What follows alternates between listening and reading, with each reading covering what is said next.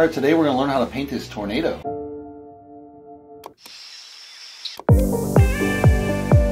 So the question of the day is, who is Thomas Mann?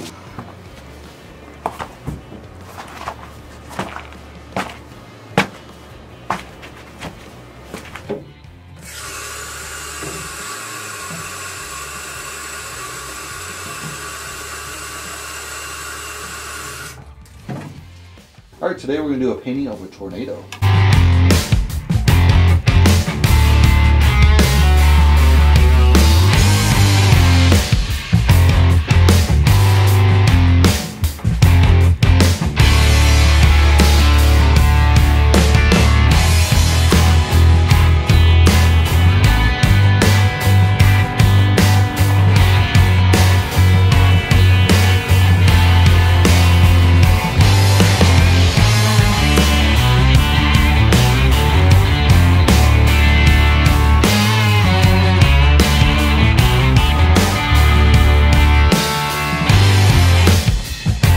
We laid in the really rough cloud cover here. We got kind of the swirl of the tornado. It's better than my other tornadoes where I got the round and it doesn't feel round.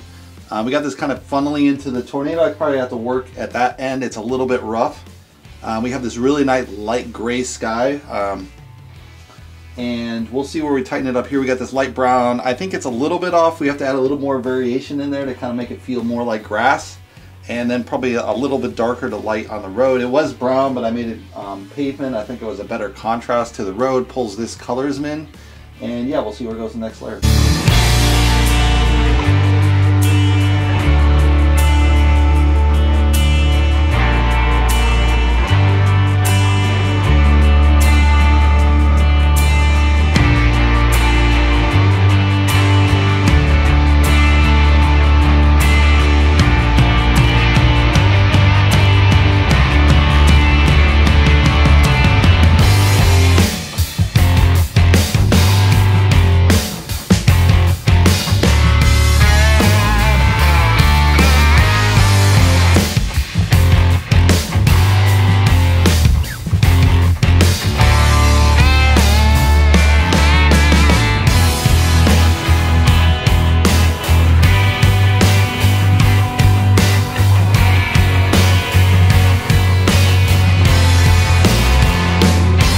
So Thomas Mann was a famous romantic painter. Also his brother was too, but not as famous, Edward.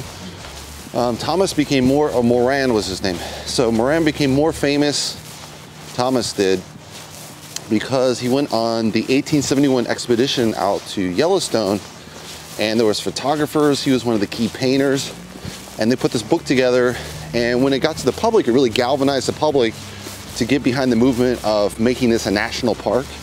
And so the foundation of Yellowstone really resides on this particular painter, Thomas Moran. Later, he did some White House paintings as well, but the Yellowstone painting was kind of one of the key cornerstones of his movement, and obviously the most collectible part, probably from my view. And that's my question of the day. All right, we just finished the painting. Let's take a closer look. So we have this really nice swirling circular motion. I think that's pretty correct. And it boils down into the tornado. I'm not sure if it blends at the very end correctly. I added kind of like a dark horizon. That kind of separates the green to the blue. It's not necessary, but it kind of makes it pop a little more. Added the little white line, a little bit of mistake there, but I'm just going to leave it. A little bit of brown and green to kind of add some more leading lines. I don't know if it's necessary, but it kind of adds more drama to the photos. It kind of pulls in. It's the calm area, but then there's a little bit of leading lines. You have all this nice circular motion, so that kind of follows the golden ratio in a way, because the golden ratio is a circle, so that's going to have a really nice impact in the painting. Overall, I'm pretty happy. I think I'm getting a lot better at these tornadoes. The more I paint them, the more they look better. And I've noticed not many people paint them, so I think it's a really good area to paint per se, because there's just not that much art out there of tornadoes. So hopefully you guys like it. Give me a thumbs up. If you want to see the whole video, I have that on my Patreon account, and if you want to subscribe, you can subscribe below. I'll see you in the next painting video. Thanks for watching, guys.